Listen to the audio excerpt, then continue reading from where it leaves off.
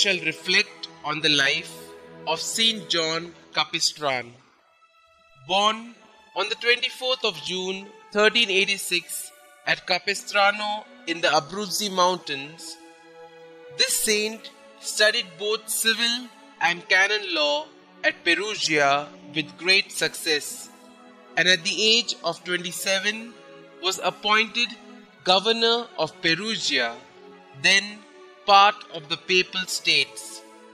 He was successful in combating civil corruption, but when the city was captured by the Malatesta in 1416, John, who went to entreat for peace, was cast into a dungeon where he began to consider seriously the state of his own soul.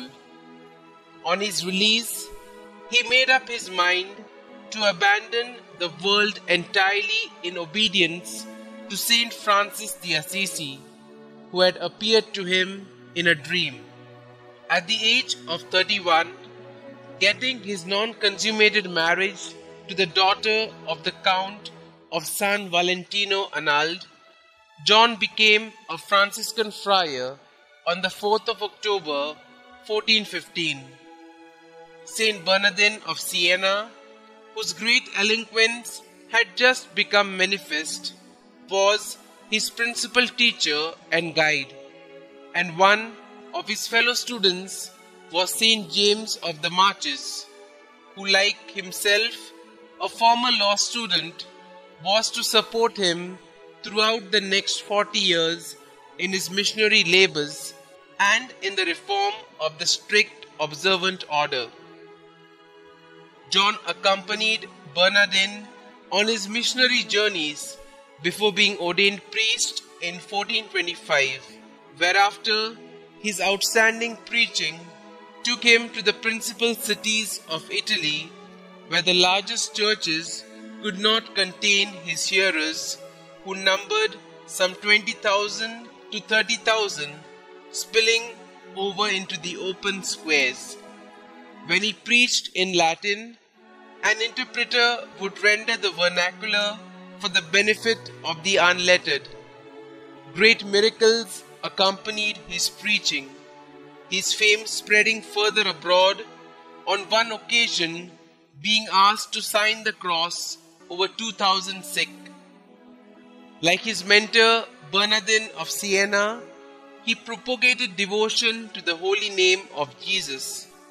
His strong Christian optimism driving him to battle problems at all levels with the confidence emanating from a deep faith in Christ.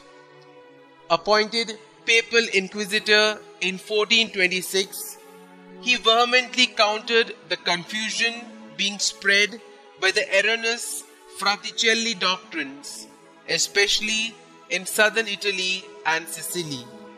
In 1443, he was elected Minister General of the Observance, and from 1439, he was sent repeatedly abroad as legate by 4 successive popes. After the fall of Constantinople in 1453, he emerged as the leading spirit in uniting Christian princes against the Turks to save Hungary and all Europe. At the Pope's command, he also preached the crusade among the Hungarian people, so that thousands flocked to the colours, decisively defeating the enemy at Belgrade in spite of overwhelming odds.